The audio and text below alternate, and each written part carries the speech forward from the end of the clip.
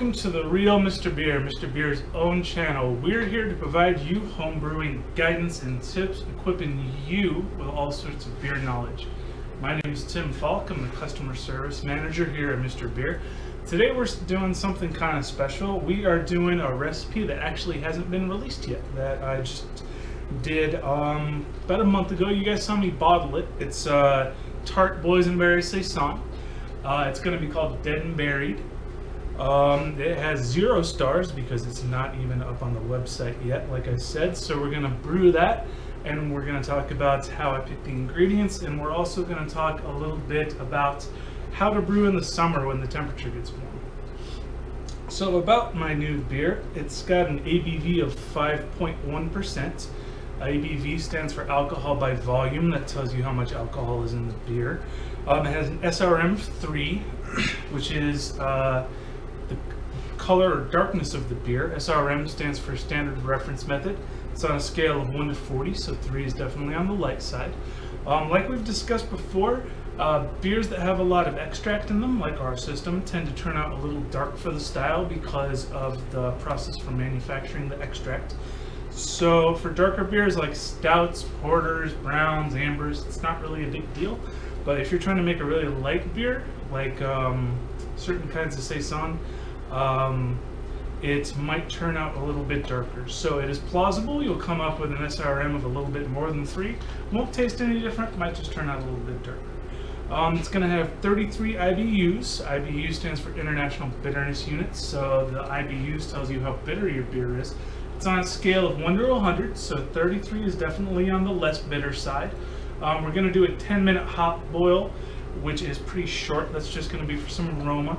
And we're going to do it with Hallertau hops, which have pretty low alpha acids. So this isn't really contributing much bitterness. It's probably not going to contribute any bitterness at all. This is a great beer for fans of Saisons in general, fruit beers in general. Wayward Brewing, Peculiar Brewing, and Fat Bottom Brewing all do their own Boysenberry Saisons. Mine is a Tart Boysenberry Saison, meaning it has lactic acid in it. We'll get to that in a minute. So this recipe is going to include 1 can of Grand Bohemian Czech Pilsner.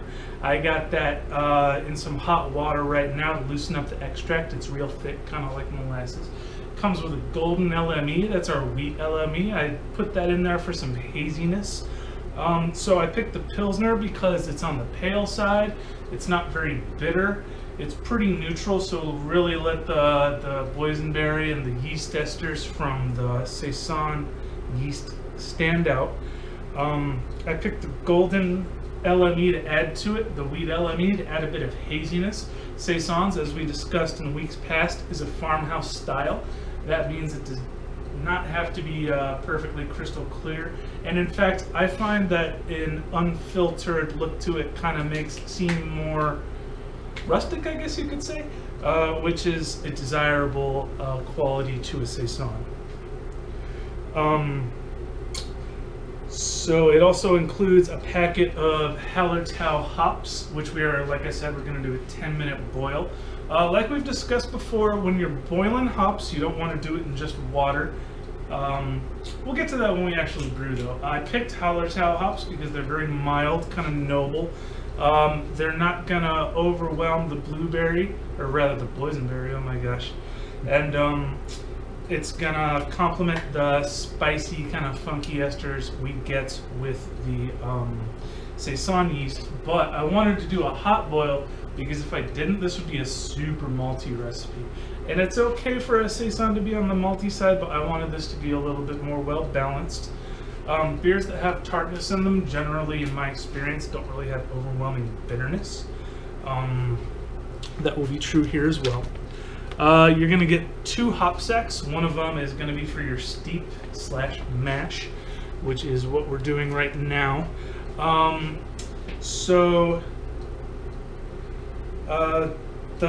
This has 4 ounces of Pilsen malt and 4 ounces of Vienna.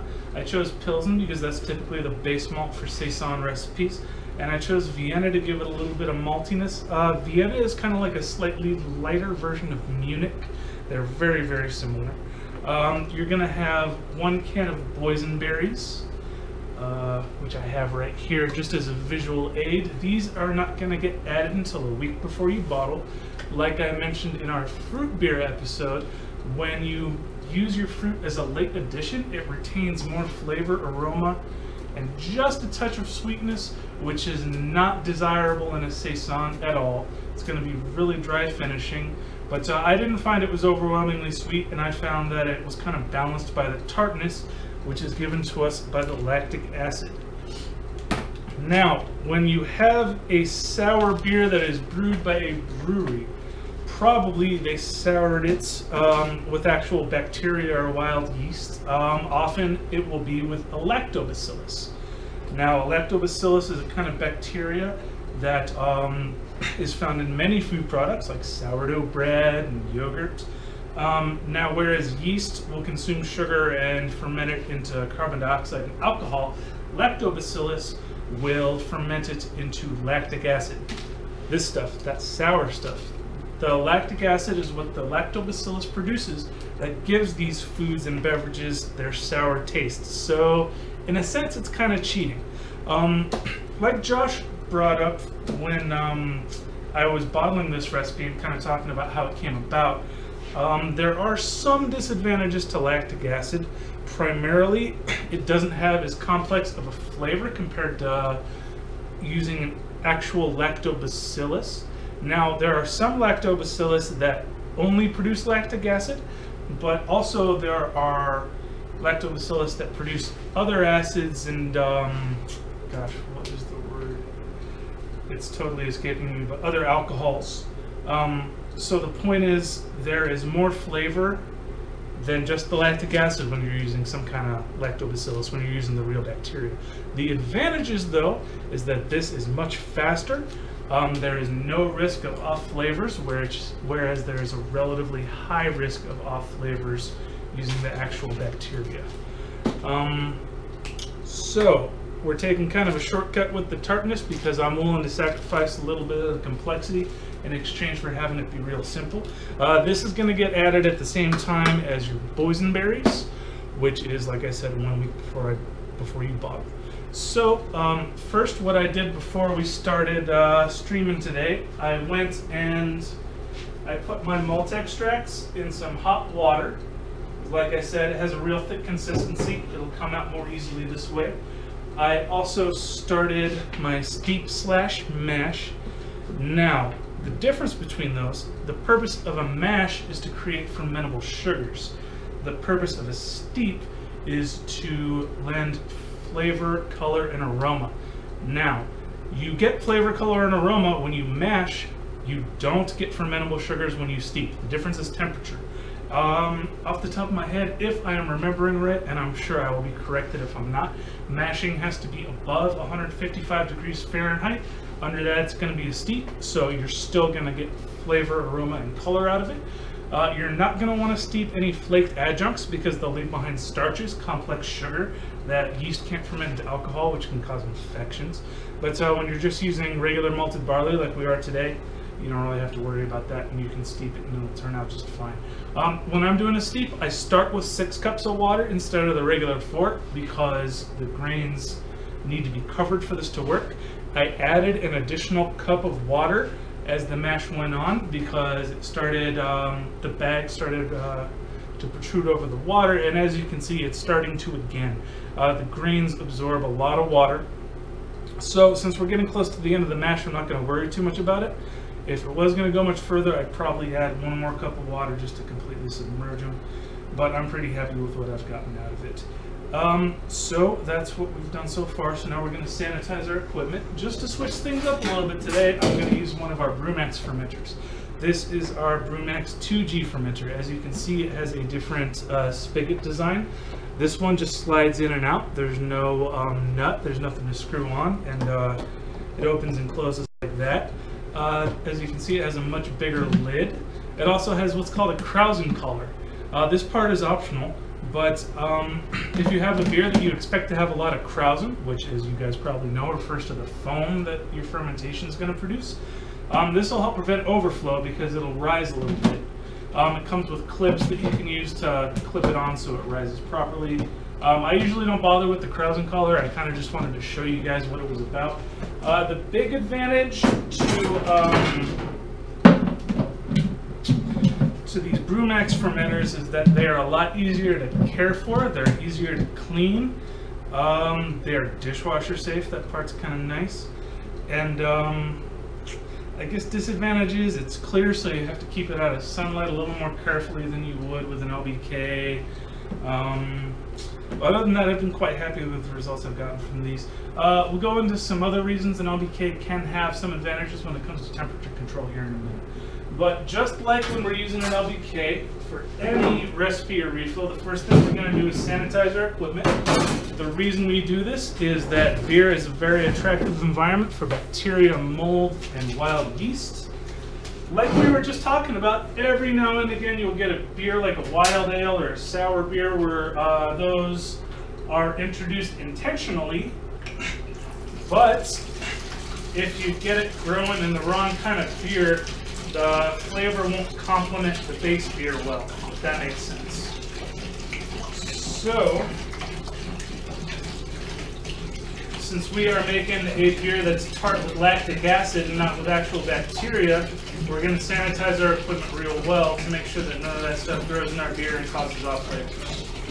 So we're going to fill our fermenter with a gallon of water, and we're going to add in half this packet of no rinse cleanser. The other half is going to get saved for bottling day. The easiest thing to remember is just that if it's going to touch the beer, it needs to be sanitized. I'm going to go ahead and take a shortcut and sanitize the rest of my equipment with Star San, which is another kind of sanitizer. If you look around online, it's easy to find that there are any number of sanitizing products, but the no rinse cleanser is the one that's included in the cost of your refills and recipes. So I say, why not use that one? As you can see, the lid is not airtight. That is on purpose. That is to allow carbon dioxide to escape the fermenter. But the force of the carbon dioxide leaving the fermenter is enough to push out all that bad stuff that we're trying to keep out, as well as oxygen, which can cause off flavors. So now our fermenter is well fermented. Oh my gosh, our fermenter is sanitized. It's one of those days, guys. And then here's our Star San to sanitize our utensils. I'm just resting them on the sanitized lid so I don't put them on the totally not sanitized table.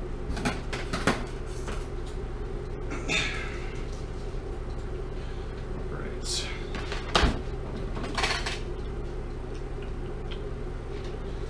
So, when our mash and or steep is done, we are just gonna I almost forgot my water. We're just gonna run a cup of water over our grain sack. It's kind of a mini sparge. Sparging in all grain brewing refers to running water over your grains to increase your brew house efficiency, or make sure you're not leaving behind too many fermentable sugars.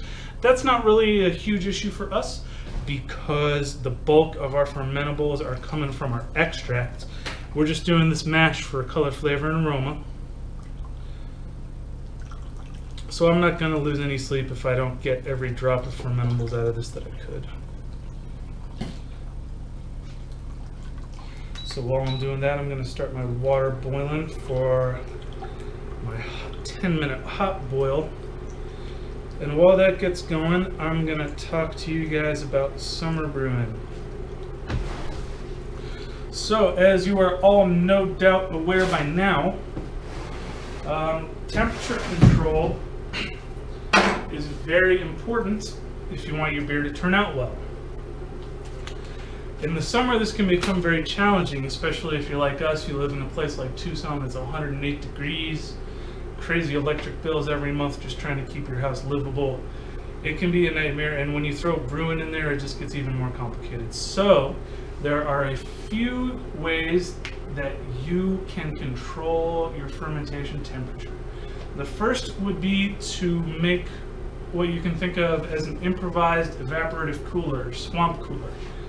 All this means is that you're going to put your fermenter in a pan with about 2 inches of water, and then you're going to cover it with a wet towel or a wet t-shirt or something like that. What that's going to do, the water evaporating out of the towel and out of the pan is going to reduce the temperature about 10 to 15 degrees from the ambient temperature in the room. You'll want to bear in mind that fermentation produces a little bit of heat, so you'll want to count on your beer or your wort being a few degrees warmer than the room it's in. The advantages to improvising a swamp cooler is that it's dirt cheap, and pretty much everyone has a pan and a towel laying around the house, so you're probably not going to need to buy any equipment. The bad news is it is not super reliable. I mean, if it gets hot enough, it's not going to make enough of a difference probably. If your house is in the 90s or something, I don't think that's going to do the job. And you will have to change out the water in the towel quite a bit because it's going to dry out quick depending on where you live. Your second option is a little bit more reliable. For that, you can just get yourself a picnic cooler. And you can put your fermenter in there with a few ice packs or frozen water bottles, something like that, and change them out every 12 hours or so. Now, the advantage to that is it's more reliable because it's better insulated than just that swamp cooler method. However, a couple problems. The LBK is probably the only fermenter you're going to be able to find a cooler big enough to fit into. As you can see, this is pretty tall. It's not really going to fit, and if you're doing a 6-gallon or one of these fast ferments back here, it's just not going to happen. So your choice of equipment you can use is a bit limited in terms of fermenter and batch size, but the investment for the equipment is still pretty minimal.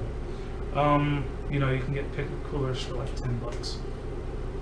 There is a third option that is a little bit more of an investment, but it is hands down the most effective. It is called a digital temperature controller. It looks like this. So it's got a few parts. It plugs into the wall like any other electronic. This is the display. It will have a low-end temperature and a high-end temperature that you set. You'll set a range. I usually do about 5 degrees. And you plug a refrigerator into this part right here. Now the size of the fridge is going to be determined by what kind of fermenter you plan on using. You know, if you're going to be doing a fast ferment or something like that, I would use a full-size fridge. But if you're just using an LBK or one of the 2G Brewmaxes, there's really no reason you couldn't just use a mini fridge. And then this part over here is the temperature probe. You would put this in the fridge. I would put it in a cup of water because water holds its temperature much better than air. So if you just have that probe floating around in there all willy-nilly, you can get kind of inaccurate readings that make it kick on and shut off a lot. Right now I'm adding in my hops for my hop boil. It's pretty. It smells good too. So you guys will notice that I am not boiling my hops in just water. I did my mash first. The reason that you can't boil hops in just water is that the oils in the hops, the molecules need something to kind of stick to, which the fermentable sugars in the malt are giving it. If you boiled it in water, you can get a grassy off flavor, so don't do that. If your house is about 80 in the summer, what yeast could I use without additional cooling? That is a great question. I was just getting to that point. Your fourth option, if you just want to chuck this whole temp control thing out the window and you just have a warm house, that you want to ferment in the open air and not deal with it, like Josh is saying, you can use a Saison yeast. You can also use a wheat yeast. Those are two strains that tolerate high temperatures very well. That's the good news. The bad news is they both generate really unique flavors that are really going to limit the style of beer you can make. You wouldn't use a Saison yeast with a stout. That wouldn't taste very good. Like he says, there are also some Belgian yeasts that have a higher temperature tolerance. So the good news is there are yeasts that you can ferment very warm. The bad news is they create such distinctive flavors from their esters that it is not always easy to pair them with a base. Like Josh is saying, the wheat yeast will give you banana esters at warm temperatures. The Saison yeast will give you kind of funky or spicy flavors. And Belgian yeast will give off some kind of bubblegum flavors, which sounds really weird, but depending on the style, it can be really good. So you're just going to have to be kind of creative if you do this. For example, if you want an IPA, but your house is 80 degrees, consider doing a Belgian IPA. If you want to do a pale, consider turning it into a Saison. It's quite easy. I have trouble pronouncing the word that Josh just put into the stream. I think it's kvak, if I'm remembering right, something like that. Please forgive me if I'm wrong. It might be quake. Quake, something like that, yeah. But it's a Norwegian yeast, Norwegian farmhouse strain that has very high temperature tolerance without esters, which is really cool. Pronounced queek. I was pretty right, pretty close. Not pretty right. I wasn't right. We got about 6 minutes left in our hop boil. We have a chart on our hop blog that illustrates that the effect you get from your hops is dependent on how long you boil them. If you were going to try and get bitterness out of your hops, you would want to boil them for about 30 to 60 minutes. If you were looking to get just flavor out of them, you'd want to do more like 10 to 20. And if you wanted just aroma out of them, you'd be doing 10 or less. Another thing you're going to want to keep in mind is you do not want to boil our canned extracts. The reason is it already has the bittering hops done. We do that part for you, saves you a lot of time, space, and equipment. But if you boil that stuff, you can get grassy off flavors. So if you're gonna do a hot boil, you either do it in the grain water from your mash, or you do it in your LME. Since I had mash water, I didn't bother with the LME because I didn't want to run the risk of caramelizing any sugars. If you brew Canadian blondes or pilsners and light beers, you probably want to think about turning them into saisons, would be my suggestion. However, if you've never had a saison, I would highly, highly suggest that you go pick one up before you spend a bunch of money on refills and saison yeast. They have a very distinctive, unique flavor. It's actually kind of hard to describe because it's very complex. It's kind of funky, kind of spicy, and it really depends on what you get. Saison, as we discussed in the Saison episode, is a very broad style. Like Josh is saying, if you were trying to make a true Canadian blonde or a true Pilsner, a Saison yeast would not work at all. However, if you wanted to just make a pale Saison style beer and use our Grand Bohemian Czech Pilsner or our Canadian blonde as a base, that is absolutely an option. So that's what I meant when I said you kind of got to be creative. We don't sell a refill that's just a can that says Saison, so you're going to kind of have to think a little creatively and do a little research, maybe call us and ask a few questions to develop a recipe that's going to work well. But just because you're limited to a few strains of yeast doesn't mean you need to get bored. You can make radically different beers with those styles of yeast. You can use a wheat yeast to make a Dunkelweiss, a Hefeweizen, you could do a Witbier, Saisons and Bière de Gardes. You can find these beers with traditional noble hops. You can find them with New World American IPA kind of hops like Citra. You can do them with fruit.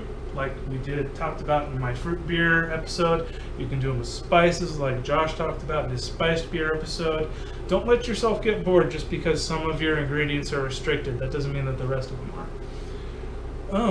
So our hot boil is going to be done here in a couple minutes.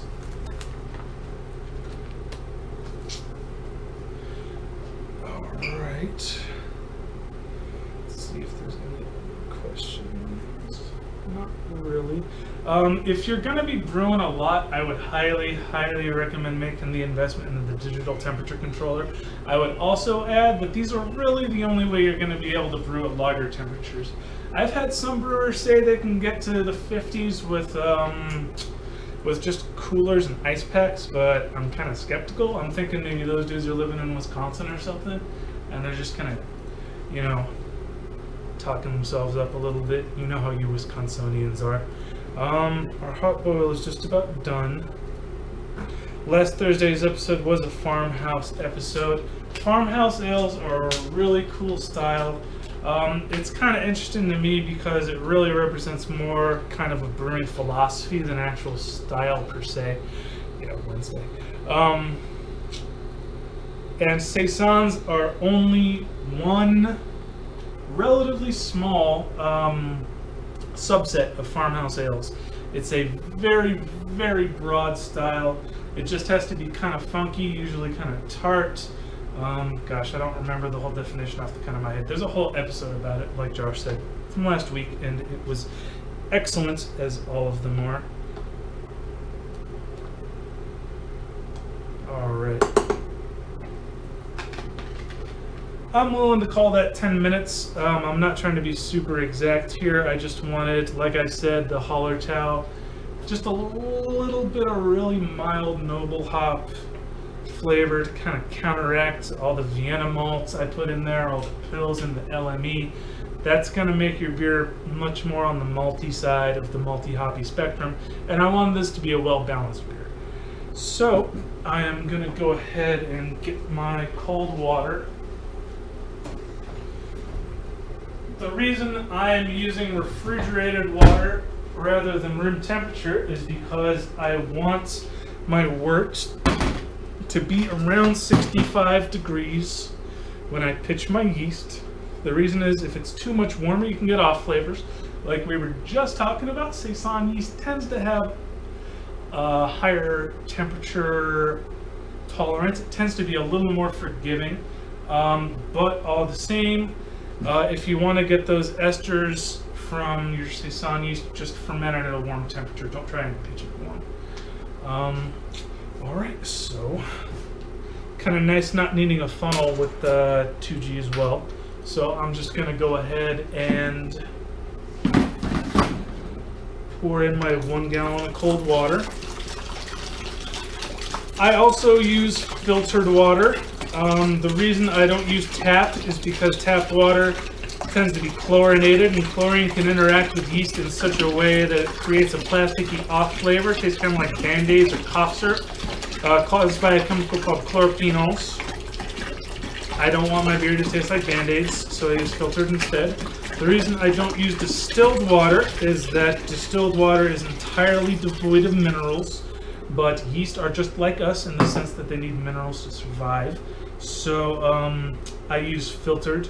If you have spring water, that's good to use too. The bottom line up front though is if your water tastes good to drink, it's going to be good to brew with. So I filled up the fermenter at first to the 4-quart line. Actually 4 liters. Does it have quarts and liters? I don't. It doesn't matter because a quart is a liter. It's pretty much the same thing. We filter our water. We have a built-in filter over here in our sink. You can buy filtered water at the store. Like I said, spring water is just fine. The rule of thumb is if it's good to drink, it's going to make good beer. I know my beer is kind of green looking right now. That's just because of all the hot particles floating around in there. Those are going to settle out as the beer ferments. I'm filling it up now to the 8.5 liter mark. we're gonna assume we're gonna lose about half a liter to the sediment, and that's fine. So you're gonna end up with about 2 gallons of beer. All right, there we go. Now I am gonna whisk my wort, which is called aerating it. Yeast are also like us in the sense that they need oxygen to survive. Brita filter pitcher is just fine. I believe the filter on our sink uses a similar mechanism. As you can see, it's a little bit easier to aerate the wort when you have a little more space.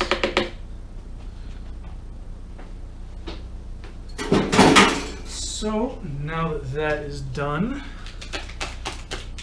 I'm going to pitch my yeast. Pitching just means adding it to your wort. As you might have picked up, brewers love their fancy vocab words to make simple processes sound much more complicated than they actually are, but I just pitched the yeast, there we are. And then I'm going to close my fermenter.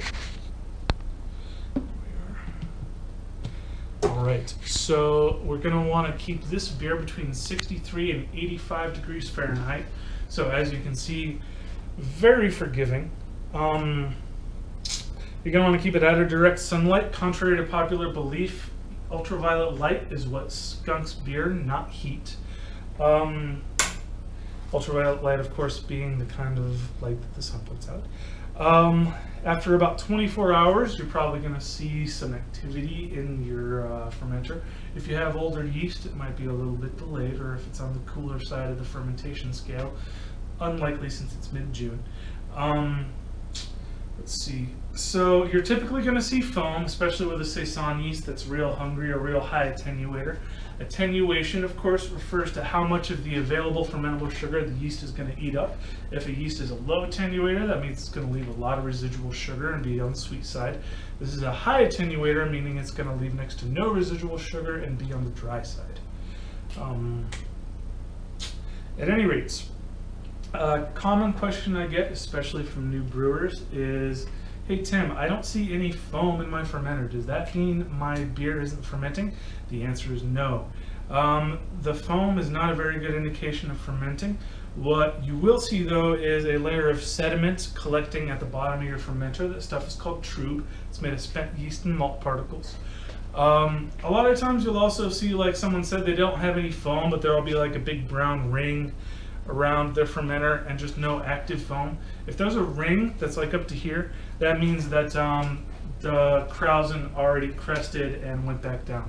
High krausen refers to the point where the foam gets the highest. After about 5 days, probably the activity will start to die off, but just because you don't see anything happening doesn't mean nothing is happening. Your beer's still fermenting. After 2 weeks, you're going to add your pureed boysenberries and your lactic acid. There's no need to stir. Water has no nutrients, but it does have minerals, like Josh was saying. Okay, very good. And then you're going to give it another week in the fermenter after you add your lactic acid and your blueberries. I would highly, highly, highly recommend cold crashing any beer that's got fruit in it because it has a lot of sediment. So cold crashing refers to putting your fermenter in the fridge for about 2 days. If you have this handy dandy temperature controller, you can just turn it down to 36. If not, just put it in the fridge. And then you bottle 2 days later. You're going to ferment for 3 weeks total. And for a Saison, whenever I'm doing a Saison, I always brew it on the warmer end of the temperature scale, even if it's not summer, because I kind of feel like the whole point of making a Saison is to get those funky, spicy esters. If you're going to brew it on the cold end and have it come out kind of clean finishing, why not just use nail yeast? That's just my 2 cents. So I'm going to give it a second to see if you guys have any more questions. Like Josh says, minerals and nutrients aren't the same thing, but a Brita filter or any other filter should leave enough nutrients for the yeast to live off. If you were going to use distilled water, which some more advanced brewers do, you kind of have to build your own water profile, which is absolutely a thing that brewers do. But since this is the beginner intermediate stream, I'm going to assume you guys are not doing that and you're just going to use water from whatever source you got. You guys don't have very many questions by the end of the show. I guess you get them all out during the show. Well, thank you guys so much for joining me. It was great going over my new recipe with you. I hope you enjoyed as much as we did here at the office. Please tune in tomorrow for Josh's advanced stream, and I will see you guys next week. Thanks again.